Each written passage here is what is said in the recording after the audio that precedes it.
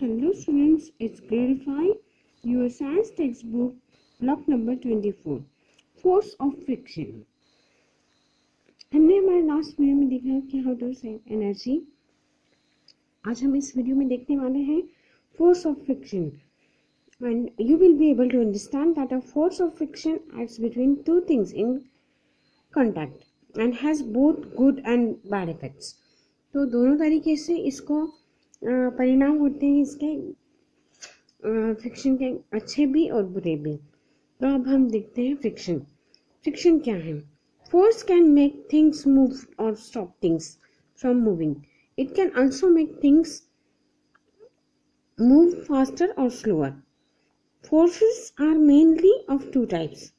अब फोर्सेस दो तरीके के होते हैं, non contact forces and contact forces. अब नॉन कॉन्टैक्ट फोर्सेस में क्या है? एक जगह से दूसरी जगह एक चीज हम ले जा सकते हैं फोर्स के वजह से।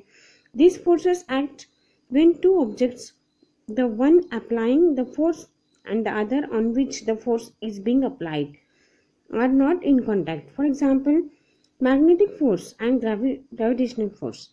अब नॉन कॉन्टैक्ट फोर्सेस में ऐसे फोर्स होते हैं जो एक दूसरे के कॉन्टैक्ट में नहीं आते पर वो फोर्स काम करता है।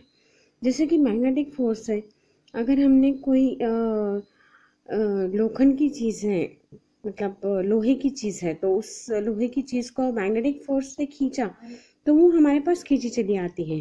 ग्रेविटेशनल फोर्स का भी ऐसा ही है। ग्रेविटेशनल फोर्स भी हमें दिखाई नहीं देता, कॉन्टैक्ट में नहीं है, नॉन कॉन्टैक्ट फोर्स है वो।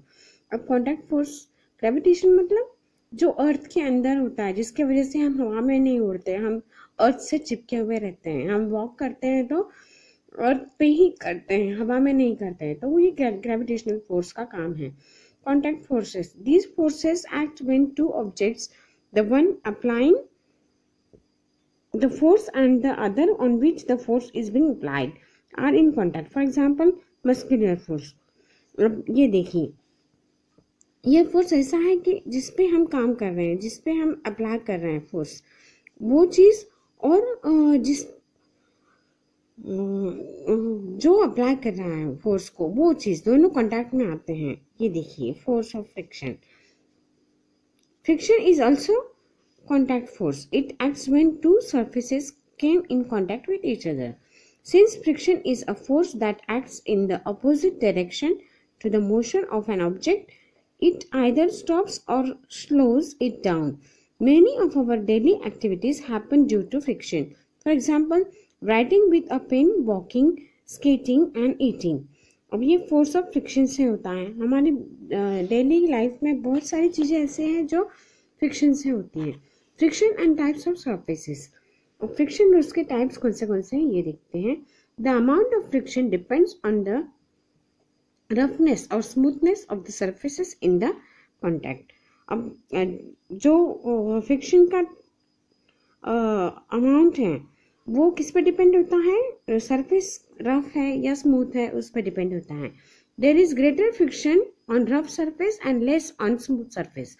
तो हमें जो भी कोई रफ सरफेस रहता है तो हमें ज़्यादा जोर लगाना पड़ता है, और स्मूथ सरफेस पे हमने थोड़ा सा भी धक्का दिया तो वो चीज़ काम कर जाती है। देखिए इस पिक्चर में, देखिए अब ये बॉल है, ये बॉल को हमने ज़रा सा धक्का दिया तो ये इधर तक आ जाएगा, और ये ऐसा लगा है तो इसको हमको ज़्यादा ग्रेट फोर्स देना पड़ता है।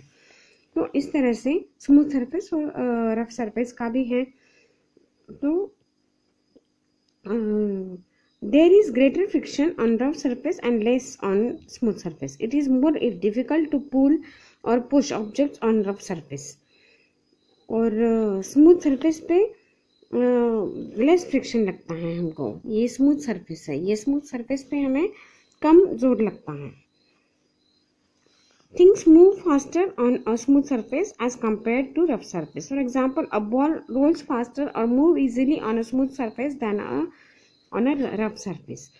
Friction is caused by the unevenness on the two surfaces in the contact. Surfaces that appear very smooth also have some uneven spots on them. This unevenness on the two surfaces causes friction. Rough surfaces have more unevenness, so there is more friction between them. A wet floor or snow has very little friction because water fills the unevenness of the floor surface. That is why we slip easily on a wet floor or on a snow. तो जो snow है, snow पे हमें smooth surface मिलता है snow पर, तो इसकी वजह से हम वहाँ पर इजीली काम कर सकते हैं, वहाँ पे हमें लेस फ्रिक्शन लगता है। ये देखिए, स्नो पर हम बहुत जल्दी से नीचे आ जाते हैं क्योंकि हमें लेस फ्रिक्शन लगता है। और वही पत्थर रहा, अगर इसके बदले में स्मूथ सरफेस के बदले में अगर रफ सरफेस रहा, पत्थर रहा, तो हम इतने जल्दी नीचे नहीं आ सकते पत्थर पे क्योंकि वो रफ सरफेस है। तो इस तरीके से हम लेस सरफेस और स्मूथ सरफेस बोल सकते हैं। Advantages and disadvantages of friction. अब फ्रिक्शन के क्या एडवांटेजेस हैं, हमें उपयोग क्या हैं, और उसके डिसएडवांटेजेस भी हैं, तो कौन से देखते हैं। Friction has a number of advantages.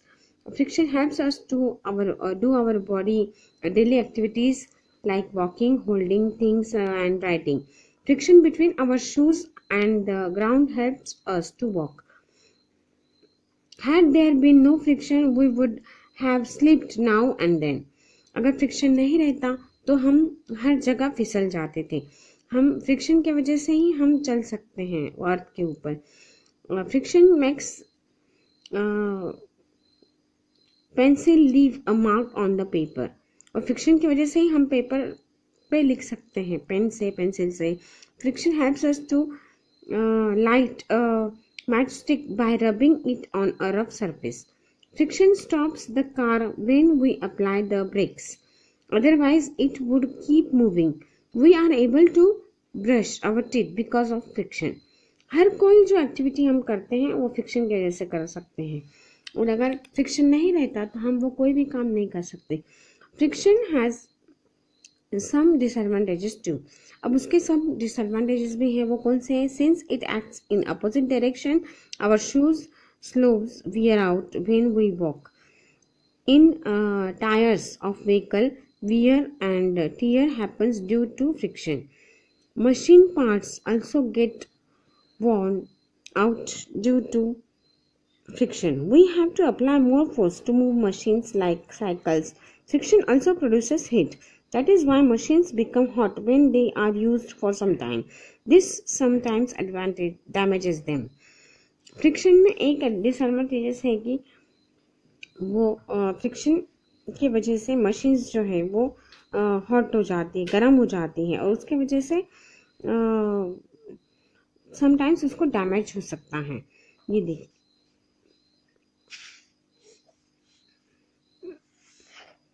इस पिक्चर में आपको दिखाया है। अब रिड्यूसिंग फ्रिक्शन हम देखेंगे कि हम फ्रिक्शन को कम किस तरह से कर सकते हैं, रिड्यूस कैसे कर सकते हैं। A common way of reducing friction is by making a rough surface smooth. For this we use slippery things like a lubricant. For example, oil applied on a cycle chain reduces friction and makes it move smoothly, while machine parts are lubricated to reduce friction in them. Friction on carom board is reduced by sprinkling talcum powder on it. We applied cream on our body to reduce friction.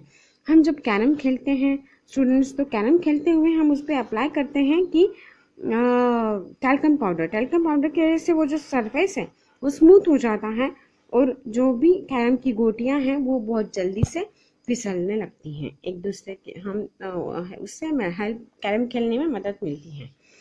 Another way of reducing friction is by reducing the contact between two surfaces so that they don't rub against each other. This can be done by using wheels.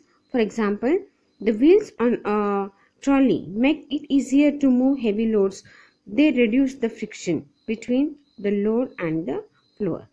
अब wheels जैसे wheels हैं, wheels हम trolley के wheels इस्तेमाल करके friction कम कर सकते हैं। फ्रिक्शन कम कर सकते हैं मतलब ट्रॉली के wheels यूज़ करके हम रिड्यूस कर सकते हैं फ्रिक्शन। इस तरह से ये लेसन है students. I hope you understand the lesson properly. Till our next video, good bye.